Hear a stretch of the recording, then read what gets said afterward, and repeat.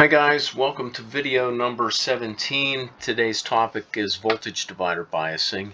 If you saw the previous video where we talked about beta independence, this biasing arrangement is a really big step in that direction. The circuit we're going to examine is here on the left, where we've got a voltage divider consisting of R1 and R2 biasing up the transistor. Now, in order to analyze this circuit, we're going to apply Thevenin's theorem, and we're going to determine the Thevenin equivalent of the base network. To do that, we remove the load, which is the transistor, and we find VTH and RTH looking back into this center terminal of the divider. Alright, if you want a review of the voltage divider equation derivation, that's video number 8, and Thevenin's theorem is video number 6. But anyway, applying those techniques, we end up with this equivalent circuit for the voltage divider. VTH is VCC times R2 over R1 plus R2, and RTH is R1 in parallel with R2. Alright, now substituting this Thevenin equivalent back into our original circuit, this is what we get. And for reference purposes, I put the original circuit over here on the left. Alright, now for a well-designed circuit, that is a circuit with a relatively stable Q point, independent of beta, we require beta times RE to be much larger than RTH. Beta times RE much bigger than this. And another requirement that's pretty easy to meet is we want the Thevenin voltage to be greater than or equal to 2 VBE values. Okay, that gives us good temperature stability because VBE does change somewhat with temperature, and if we make VTH twice that value, it swamps out those changes pretty well. Alright, in the middle of the schematics, I put all the pertinent analysis equations that we've derived previously. A bunch of them are already totally beta independent, that is VTH, RTH, IC-SAT, and VCE cutoff. These are not affected by beta at all. The ones that are affected are ICQ and VCEQ. Alright, let's go down and apply this information to a practical example. Alright, here we've got a circuit. I've filled in all of the resistor values, and let's start by finding the values for the Thevenin equivalent. VTH is equal to VCC times R2 over R1 plus R2. So that's 15 volts times 2.7K over 12K plus 2.7K. And I'm leaving the units out. Technically, I shouldn't do that, but they cancel anyway because they're in ohms up here and ohms down here. So anyway, crunching through these numbers, we end up with a VTH of 2.76 volts, and our RTH value is R1 in parallel with R2, so that's 12K in parallel with 2.7K, which works out to be about 2.2 K ohms. Alright, so here are our Thevenin values, 2.76 volts, I'll write that here, and RTH is 2.2 K ohms. Alright, let's go ahead over and calculate the cutoff and saturation current. That's easy enough. VCE cutoff is simply 15 volts. IC saturation is 15 divided by RC plus RE. So 15 divided by 3700 gives us 4.05 milliamps. Alright, so we've got 4.05 milliamps here and 15 volts here. Alright, these values won't change no matter what beta does, so we don't need to worry about those anymore. All right, let's clear our workspace here, and let's determine ICQ for beta equals 100. Okay, a pretty reasonable estimate for beta. All right, ICQ equals VTH minus VBE divided by RTH over beta plus RE. All right, so we've got 2.76 volts minus 0.7 volts. All right, RTH is 2200 divided by 100 is just 22, plus 1000 is 1022 ohms, and that gives us an ICQ of about 2.01 milliamps. Now I'm being very precise here because we're going to do a comparison of this ICQ with the ICQ with different betas, so just bear with me here.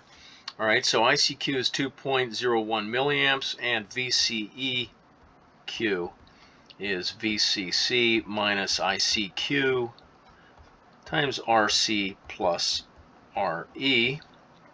All right, so we've got 15 volts minus 2.01 milliamps times 2700 plus 1000 is 3700 ohms. And crunching through these numbers, we get 7.56 volts. All right, so there's our Q point, 2 milliamps roughly. On this scale, we just put it right in the middle, 2.01 milliamps. And of course, this voltage is practically in the middle too, 7.56 volts. So we've got a relatively centered Q point. Again, that's probably a good place to be. All right, now if we are desiring to keep the Q point right here about in the middle, what happens if we use transistors that have extreme betas, say 50 or 300? Is it going to screw up our Q point location? Well, let's take a look and see. All right, clearing out our workspace. With a beta of 50, we end up with an ICQ of, works out to be, again, 2.06 volts, divided by, this time, 1044 ohms. So if beta is 50, our ICQ drops down to 1.97 milliamps. All right, now on this graph you wouldn't really see any difference in the vertical displacement of this current, but it has decreased a little bit. Now if beta equals 300, we end up with ICQ equals 2.06 volts divided by 1007, which gives us 2.04 milliamps. All right, so we estimated beta of 100, and it gave us 2.01 milliamps for ICQ. If the beta was low, it would be 1.97. If the beta was high, it would be 2.04. There's virtually no difference in the ICQ value over this extreme range of beta from 50 to 300. And that's a good thing. And remember, that's because beta times RE was very big compared to RTH. All right, if we assume beta is 100, 100 times RE is 100 K ohms, and RTH was 2.2 K ohms, and that does meet this inequality. In fact, it's a 45-to-1 ratio. So we've met this inequality by a factor of 45. That's pretty good. Our change in collector current for a beta from 50 to 300 is only plus 3.6%. From here to here, we've only had a 3.6% increase in collector current. That's pretty beta independent. All right, and that's what we were after. All right, so let's do another example just to solidify these concepts. Whoops, and let's try and get this lined up. There we go. That looks nice. All right, so it's a lower power supply voltage. This time we're sitting with a 9-volt power supply, and we've got 20K and 4.7K for our voltage divider. So let's find our Thevenin equivalent values. VTH equals VCC times R2 over R1 plus R2. So now it's 9 volts times 4.7K divided by 20K plus 4.7K. And that gives us a VTH of about 1.71 volts. All right, we'll record that up here, 1.71 volts. Our Thevenin resistance is R1 in parallel with R2. So we've got 20K in parallel with 4.7K, which gives us an RTH of about 3.8K. All right, 3.8K ohms. Let's write that up here. All right, and again, we'll find our cutoff and saturation values. VCE cutoff is simply VCC, which is 9 volts. IC sat is 9 divided by 3300 plus 1000, so 9 divided by 4300 gives us 2.09 milliamps. All right, so we've got 9 volts, 2.09 milliamps, and again, in real life, I'd probably just round that to 2.1 and let it go. But anyway, there are our load line limits.